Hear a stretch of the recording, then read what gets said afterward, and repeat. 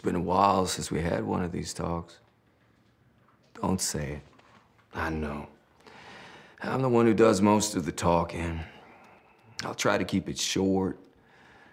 But you're up late anyway, and it's past time I get you up to speed. Put it down! I felt like I've been ripped out of my life and put somewhere else. I guess that comes close. Disoriented. Fear, confusion, all those things, but disoriented comes closest. For a while, I thought I was trapped in some coma, dream, something I might not wake up from, ever. You know what this does. You've seen it. Is that really what you want for your wife and son? I don't want this. Our group's smaller now. We lost another, day before last. It was her choice. I won't say I blame her. She lost faith. What matters is we're moving on. Atlanta's done.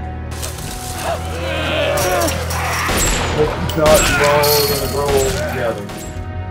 Sitting around the table at Sunday dinner in the happily ever after. But no, doesn't work like that, Rick. And you take no responsibility. You're supposed to be their leader. Well, I'm here now.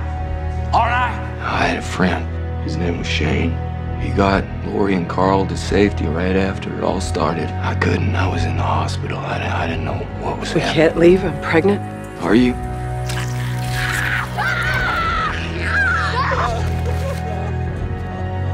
We're dying here. I'm here for one thing only. Your surrender. Oh, you want surrender? Come get it. You think we hit Woodbury heavy last time? Just take it easy, all right? You couldn't protect Judith, or Glenn, or Maggie, Michonne, Daryl, or Mom. They're all gone now. Because of you! They counted on you! You were their leader! Oh, dearie me. You screwed up, asshole. You hear me? You screwed up.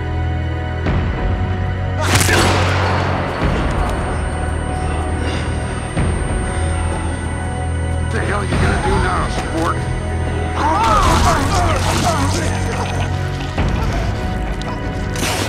Because it's all about survival now. At any cost. People out there are always looking for an angle. Looking to play on your weakness. They measure you by what they can take from you. Coming back with us now. Don't make it hard. Dad? What you all those things you had to do, you were just a boy. The war's over, Rick. No, we don't know that. I'm talking about you. There's a plan. You gotta see it through. Got one. I haven't been sleeping.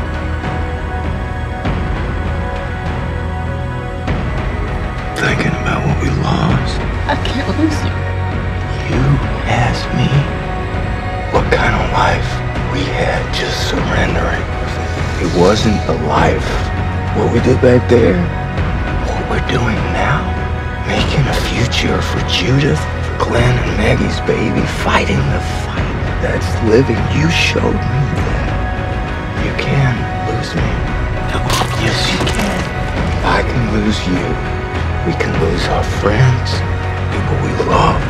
It's not about us anymore. It's about a future. And if it's me who doesn't make it, you're gonna have to lead the others forward.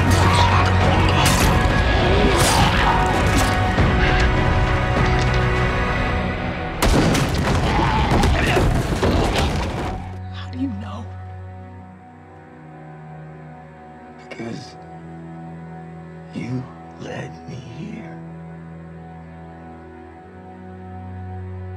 I've been pushing everyone hard. I put this project first, and you paid the price. It's worth it. When the dead started to rise, I thought I was seeing the end of everything.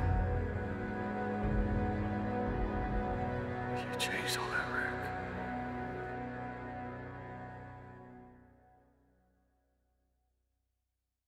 That's a real pretty picture you paint there, Rick. When do I get to see it? Never. You can die behind these bars. You know that. Well then, don't I get some kind of final request? Why don't you bring me... Don't you ever get tired of acting like you're still in charge? Do you? You're not saving the world, Rick. You're just getting it ready for me.